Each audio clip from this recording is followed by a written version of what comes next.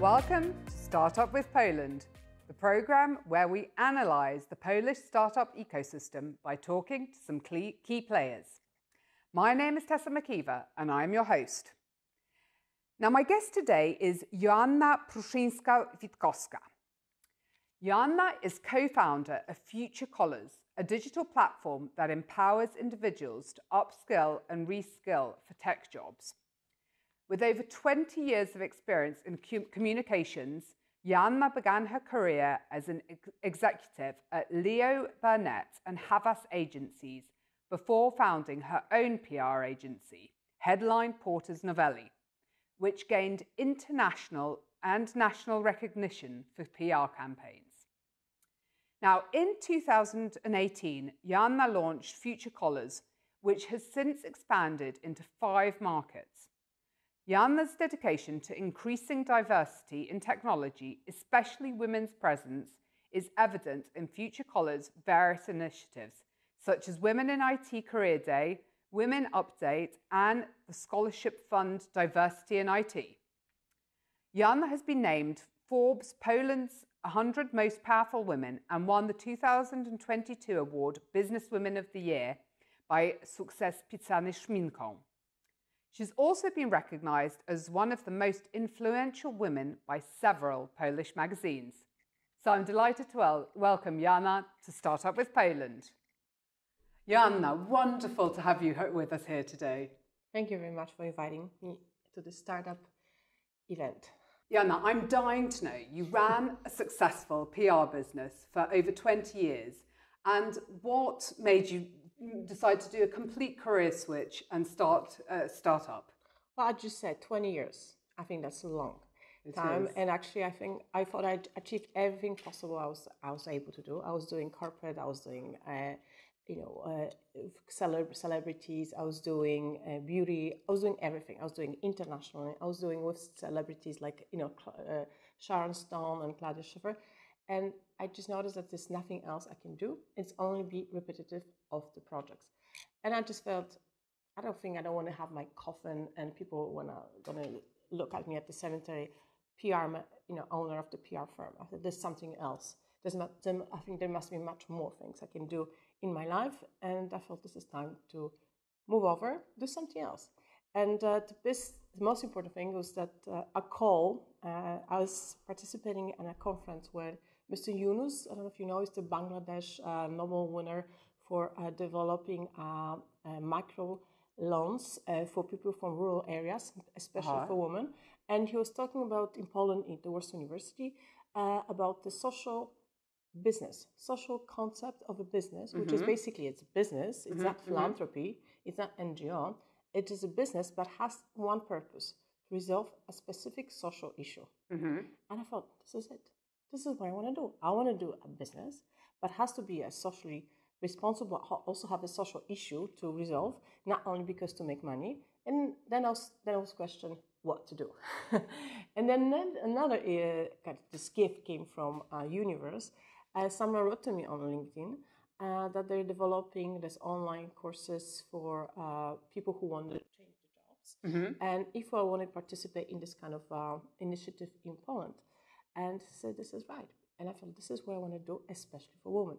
Because during my projects for Headlines for my company, I was also developing a platform called Women Experts.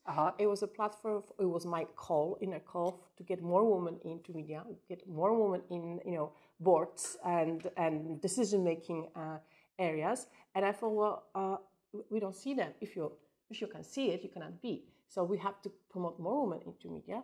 And when I was speaking to journalists, they say, well, why there's there's no woman in the panels? I said, well, we don't know any woman we can invite. That was 2010. I said, well, then I think now I was naive. You can just add this kind of special search engine, website where we can have all this women available to be amazing experts in different fields. So I was organizing this special network of women, and I was learning fast. I had opportunity to meet fascinating women who were in technology, in energy industry, every possible ways. but also was doing a report about women in finance sectors and women in technology. And what really appeared to me, and which is very known now, is the facts. The facts are that in 2016, 85% of the employees in insurance banking industry are women. I was reading the reports that the biggest kind of automatization, robotization, and all the transformation, digital transformation is going to actually taking place in the banking insurance sector. So obviously, there'll be a lot of women who are going to leave the jobs because there will be no longer their positions going to be guaranteed. And at the same time, I was reading about technology. And then it's totally reverse. 85% of women, 85% of the employees are men. Only 15% are women. So I said, well, there must be a huge transfer from one industry to other industry. And we're not talking about teenagers who are at the schools. We're talking about adult women who are 34 years old, and they need to still to work for another 3 years, and they need to to put food on the table, and they have to have jobs. So that was my call. I want to get more women and actually taking care of people in this huge transition which is taking place, which means changing their careers, changing their jobs into technology jobs, so they can learn quickly, effectively, into a totally new position, new role in different IT, in the IT industry, in different role. So this was my call, and that's why we started. I invited my friend that time, who I also met from the finance technology, Beata Jarosz, who was at the time one of the most important women in the finance, because she was a board member of the Warsaw Stock Exchange. And so we started. We are not in technology, we're not in learning. I'm in communication. She's from the capital markets and finance. But we said we have a call. We know what we want to do, and let's start. So it's totally crazy, but we're successful. We are over, I think at this point, 5,000 alumni. 67% of our alumni are women. We have huge rate of success. In almost 97% of people who start our courses finish. They go into new positions, or they accelerate in their present ones, because they get to know very hard skills, which is involved from cybersecurity to programming to data science, all these things, which is now very looked after in the market. Well, no, I mean, really inspiring and fascinating, story of how Future Collars began. Thank you. But, I'm really interested in your opinion. Why do you think women do shy away from the IT industry? Well, it's very, we kind of analyze it for many years, and we see very, very clearly what happened. It's the stereotypes.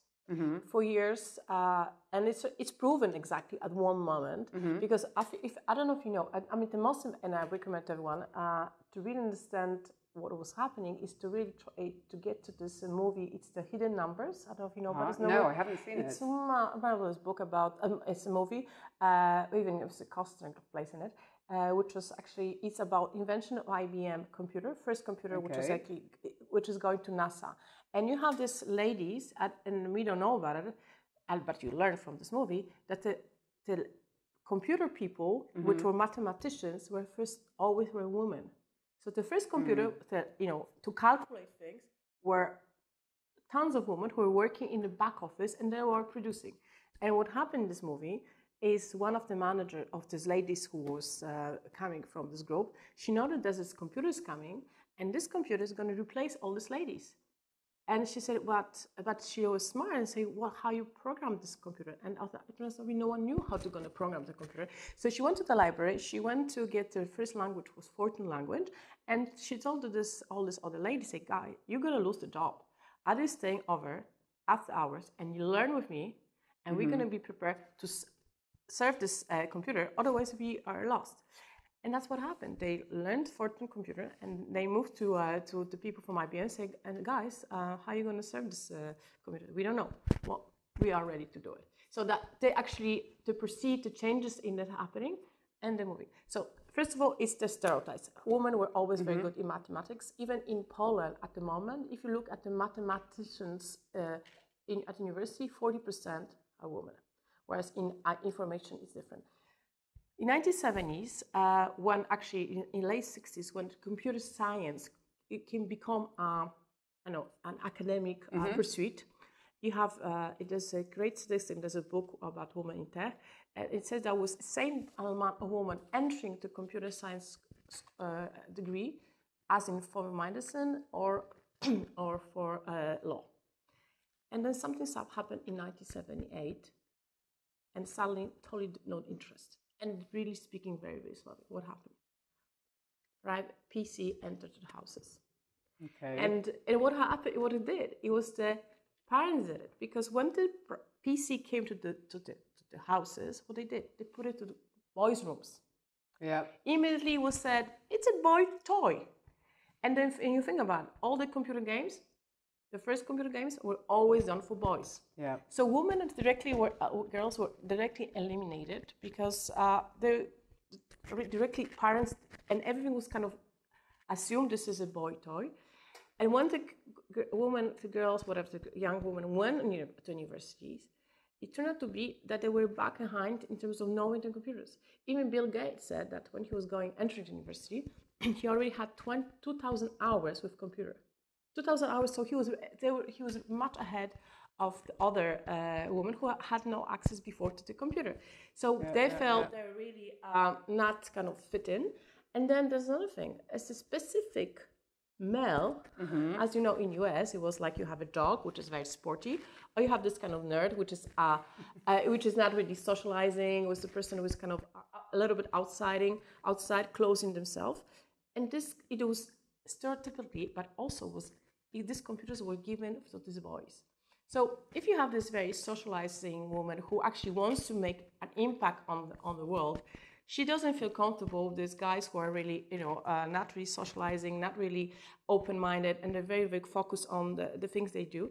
So that was a very kind of clash. Yeah. So this is this image of the stereotypical programmer developed in the 70s. And I think it's changing a lot. I hope so. It is, it's changing.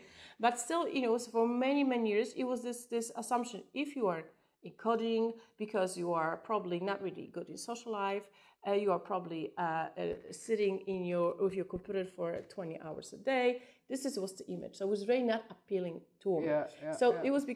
It's very masculine. It's very not really attractive for women. It's really not feminine. So all these things attached to this in this IT industry. Now it's changing. First of all, you don't have to be full programming working 20 hours a day, because there's lots of different positions and roles for women. So this is changing, but that's how it was beginning. So all women kind of developed this stereotypical image, which is what's really not appealing for women and young girls.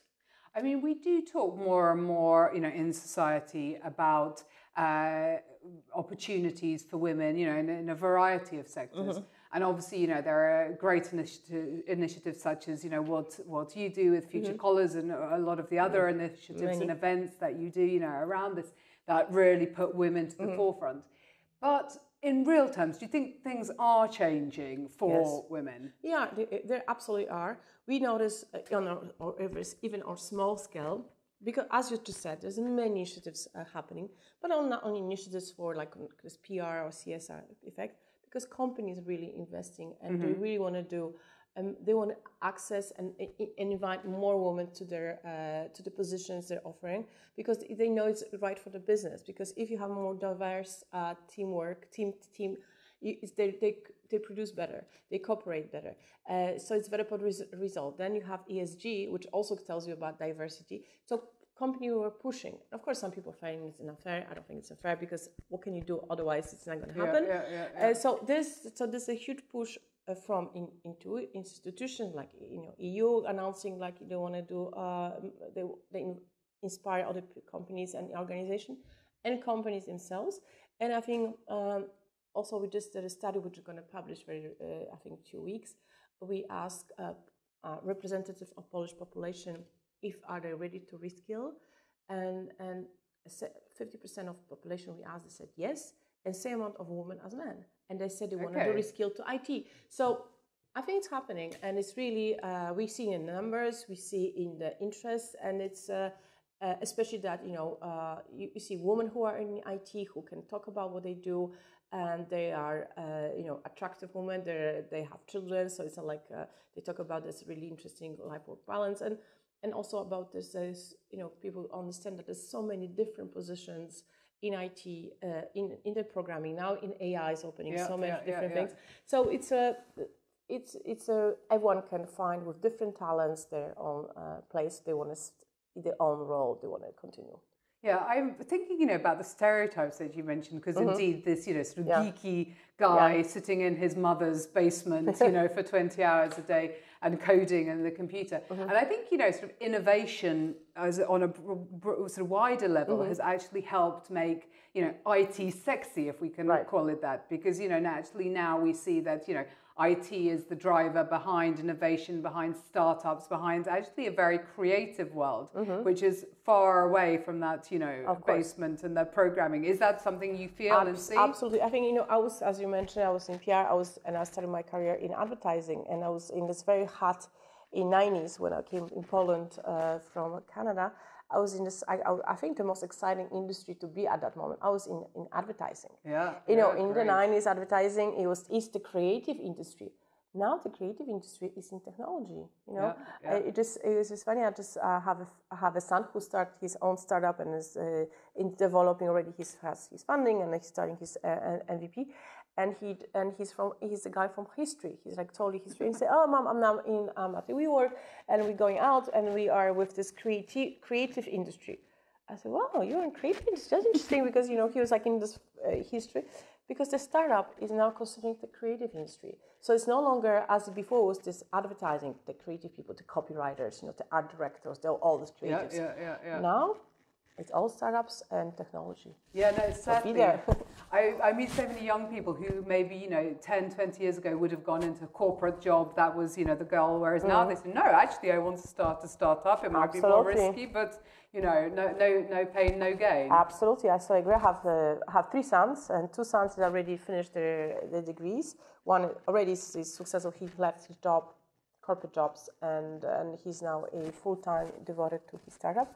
And the second son, is in the corporate job, but of course after hours he's already developing his startup, and his dream is to have their own company and to be with technology in startup. And they're looking a niche. Where there's a niche, they can start and develop. So I think it's a lot of changing that.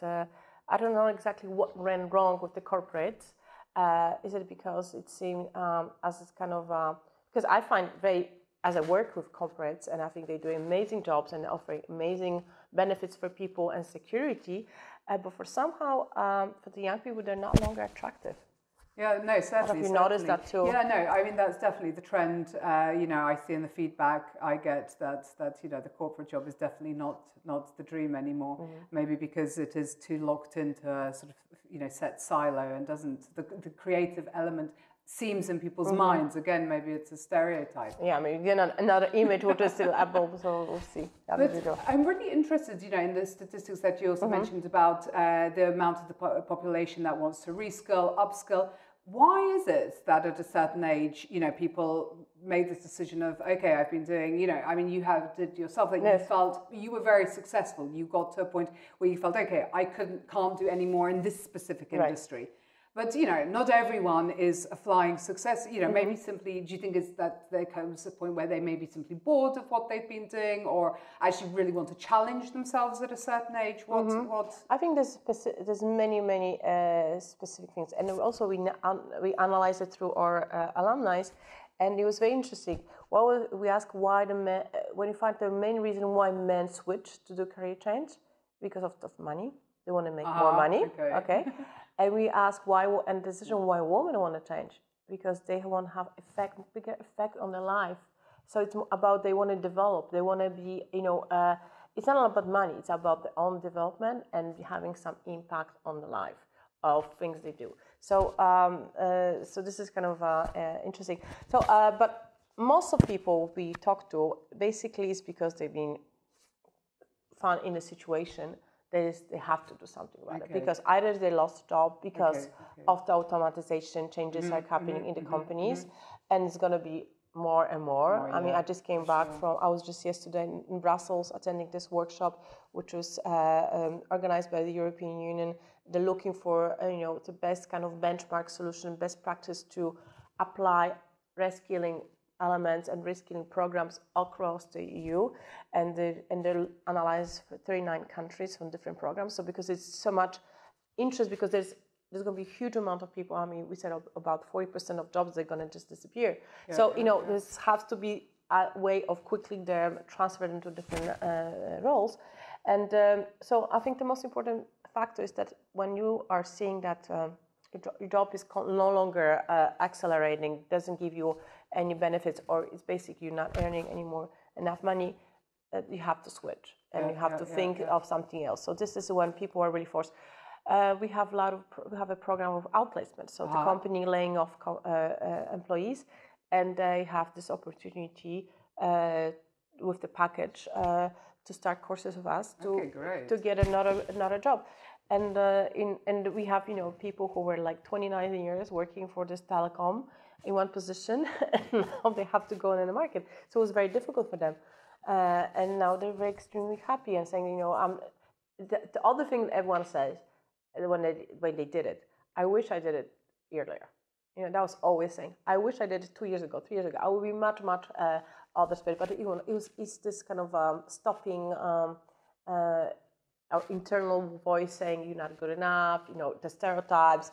You are too old. You're not going to have enough power. You're not going to have any position. So this is kind of stops it. But this is the most internal barriers we have. Yeah, this sort of imposter syndrome that is actually in our head. That's the biggest threat. No, definitely. Well, I think it's fantastic that you're offering actually the opportunity for so many people to be able to upskill and reskill. Mm-hmm.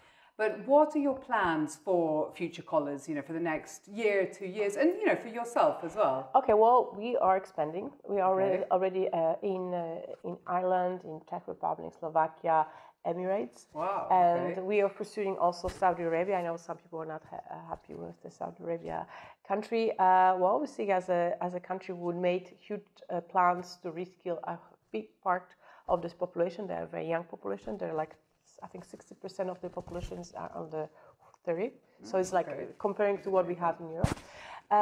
So we are pursuing so we regionally, and we are going to France and Germany. And we want to be, big partners to corporate companies who have access to amazing people, talents in their present pool. And they know there's of the demography is that there's not many young people coming, so you really have to work with the team you have, and we would like to be to partner with them to to retrain, reskill people to the position they needed, instead of just laying off them.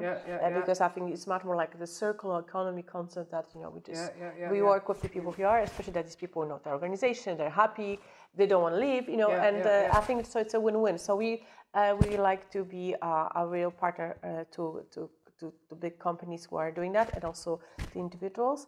We're developing also to mapping the talents, and so we're developing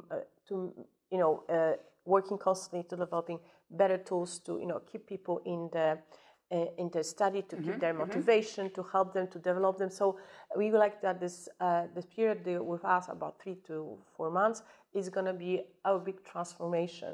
So this is something we're also investing, and at the same time is the methods and the products. So we are now starting with new courses in AI. We of course developing cybersecurity, which is a huge thing, which is happening. I don't know if you know, the NH is going to be new directive from the European Union, and every product which has Wi-Fi is going to be, needs to have certifications for cybersecurity, which is going to, again, increase the demand of specialists. So this is our plans. Okay, so a lot of ambitious plans ahead.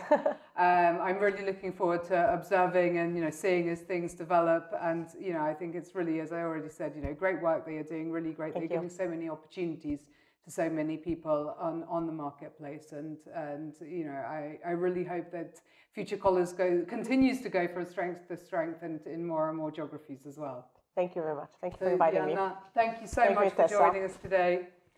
And thank you to our listeners. And join us next time for Startup with Poland.